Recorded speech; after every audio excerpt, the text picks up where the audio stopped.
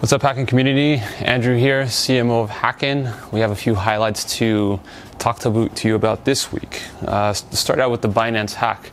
Our blockchain security team was able to analyze the hack, create a report, and in a timely manner, release it with a 24-hour turnaround so that the community can understand more about what happened through this hack. On a second point, we released the quarterly report for Q1 of 2019, and there's a lot of highlights that you as a token holder, community member would love to learn about. Make sure to visit that. We'll drop a link.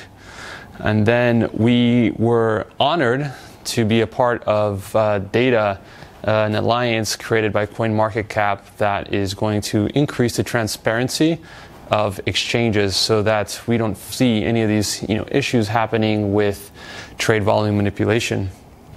We have a new partnership. We're partnering with Login Indonesia.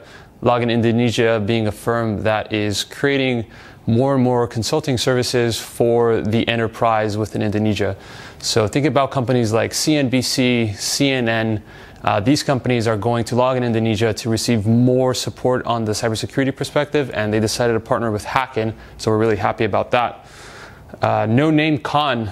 We are delighted to know that we will be, helping that local initiative with No Name Con to provide more security awareness to that environment. We're going to drop a link so that you have more access to that information there. And I was honored to be interviewed by our community members, and I hope that in that interview you get to learn more about me, Andrew, new CMO here at Hacken. Without further ado, thank you. See you next week.